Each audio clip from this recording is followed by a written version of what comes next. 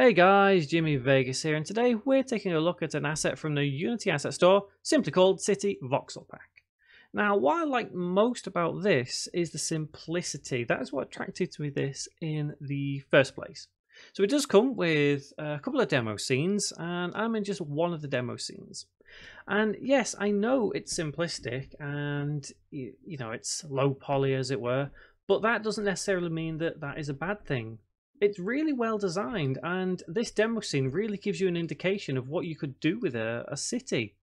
And I guess in some way, if you want to make a really low spec, low poly GTA game, or maybe Watchdog style game, or some kind of low poly city racer, this is awesome. This is really, really good.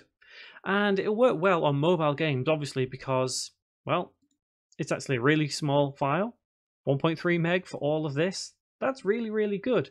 And just look at it. It's going to be quick and easy to use, so you're not going to have loading problems anywhere, anyhow. So the assets that we've got, quantity-wise, got the buildings. We've got really, really well laid out. Loads of stuff to do as well. Just loads. There's loads of content to this.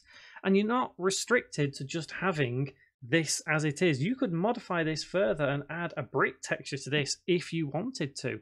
Add a glass texture if you wanted to. You do whatever you want.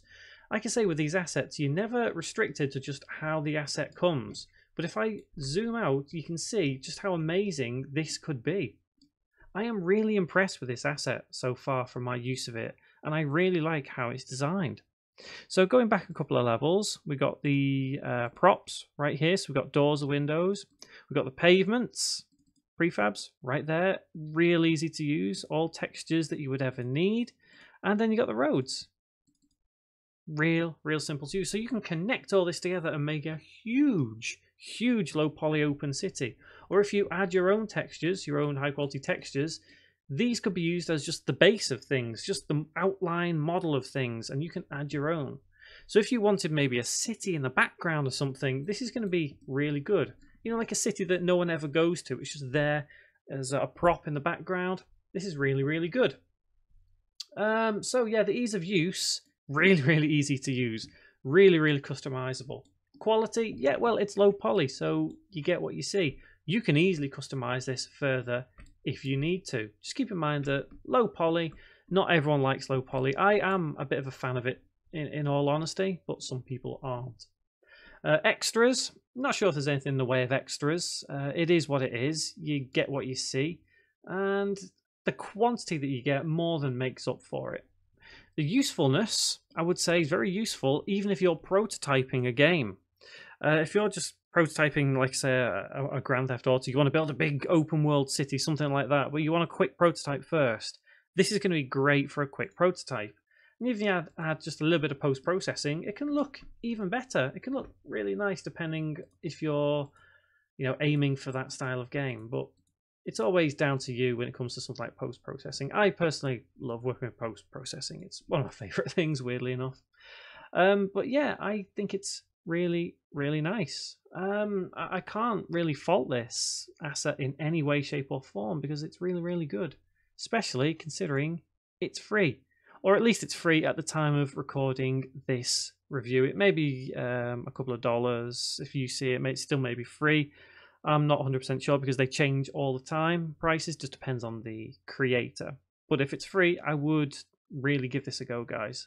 So as you know, I don't rate assets, either recommend them or I don't. And I would recommend this. I absolutely would recommend it.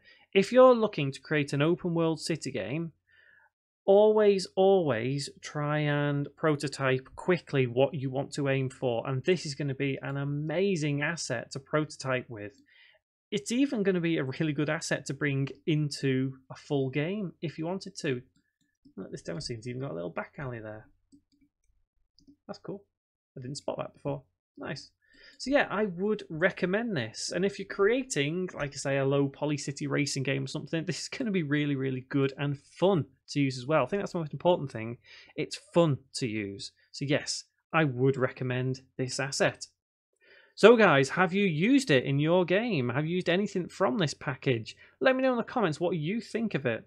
And if you've got an asset on the asset store yourself, please let me know because I'd love to check it out. Just post a link to it in the comment below. and I might be able to review it in one of these little review videos. Finally, guys, don't forget, click on that subscribe button, click on the bell icon as well, and you can stay up to date with everything I upload on video game development on my channel. There's always something new to see, always something new to learn, and I upload regularly. Guys, thank you very much for watching.